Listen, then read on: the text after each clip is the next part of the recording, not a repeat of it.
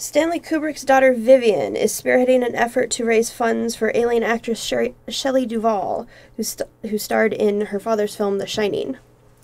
Kubrick is also trying to secure Duvall health insurance through the Screen Actors Guild. Duvall seems to be suffering from some sort of mental illness, and she appeared on the Dr. Phil show last week. Wait, why can't she get Obamacare? Money. Okay. She's making too much money to be eligible. No, she hasn't worked in like a decade. Yeah. Okay. In which case, she should qualify for Medicaid. But Medicaid doesn't do a great job with the mental health side of it. Especially when she's in Texas.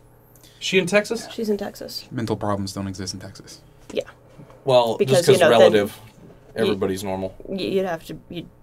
That would disqualify half of our state legislature. That's very true. I haven't watched the clip of her on Dr. Phil because I don't want to... I don't want to know. Yeah, but I'm planning... It's exploitive. I'm planning on horribly exploitive. Kubrick's granddaughter? Vivian, was it? Daughter, yeah. She's got a GoFundMe for it, and I'm planning on donating. I just haven't had a chance yet. Got it. So when I put the video up, you make sure you make a comment. I'll pin your comment to the top. Make sure you get us the link for that one. Yeah. Yeah. George, you give a bleep?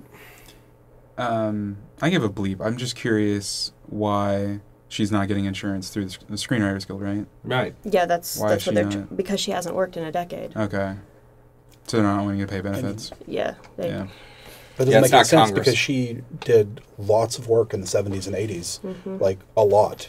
And the fact that they have essentially snubbed her because she hasn't worked, even though she's essentially retired. Yeah. That doesn't make any sense. That's the point of a union, is to... It's a guild, not a union. Different sameness. I know. Yeah, and you give a bleep.